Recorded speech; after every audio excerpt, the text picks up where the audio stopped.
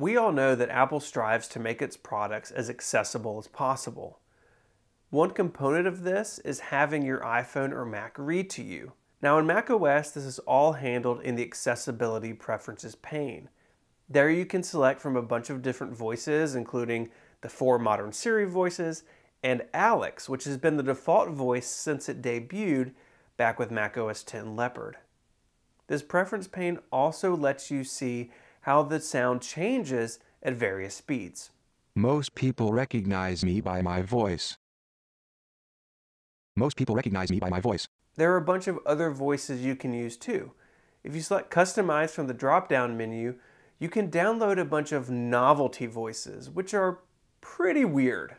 The light you see at the end of the tunnel is the headlamp of a fast approaching train.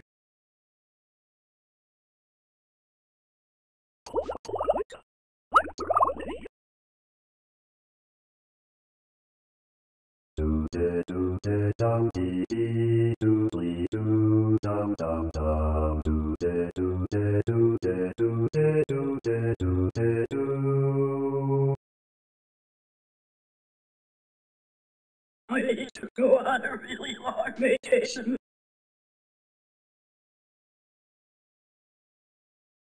Please stop tickling me.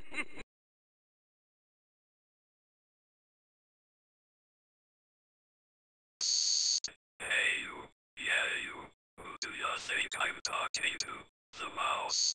Now, if you've been around the Mac for a long time, you probably recognize some of those voices because they're all ripped straight out of the classic macOS. The light you see at the end of the tunnel is the headlamp of a fast approaching train.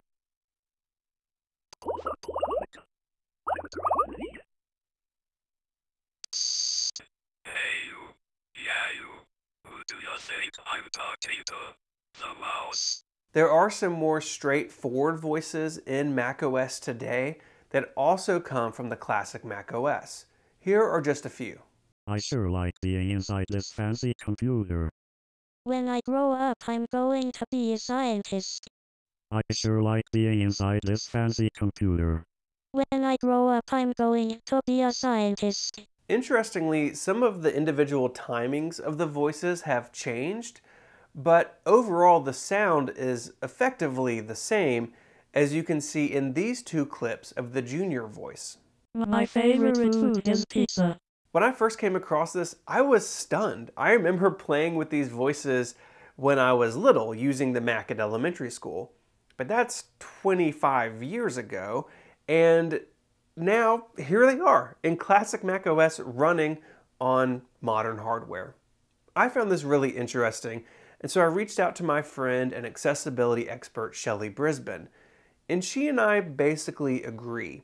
The files are small, the voices are fun, and Apple never wants to take away accessibility options, so they've stuck around all this time. Thanks for coming on this little adventure with me. I hope you had as much fun with it as I did. Now this is YouTube, so be sure to do all the YouTube things. Subscribe to the channel, like the video if you enjoyed it, and leave a comment down below. And I will see you in the next one. Bye y'all.